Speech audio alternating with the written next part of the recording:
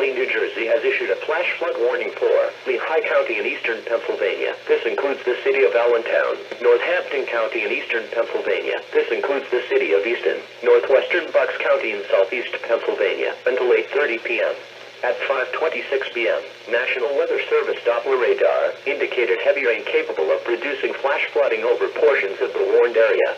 Rainfall rates up to 2 inches per hour are possible as this area of precipitation moves northeast at around 15 miles per hour. Locations in the warning include but are not limited to Allentown, Bethlehem, Easton, Schnecksville, Sladdington, Benadryl, Northampton, New Tripoli, Nazareth, Forks, and Emerald. Excessive runoff from heavy rainfall will cause flooding of small creeks, urban areas, highways, streets, and underpasses as well as other drainage areas and low-lying spots. Do not drive your vehicle into areas where the water covers the roadway. The water depth may be too great to allow your car to cross safely. Move to higher ground. Most flood depths occur in automobiles. Never drive your vehicle into areas where the water covers the roadway. Floodwaters are usually deeper than they appear.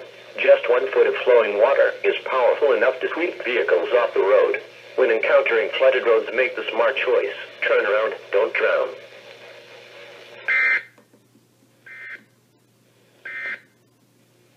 The following is a flood statement.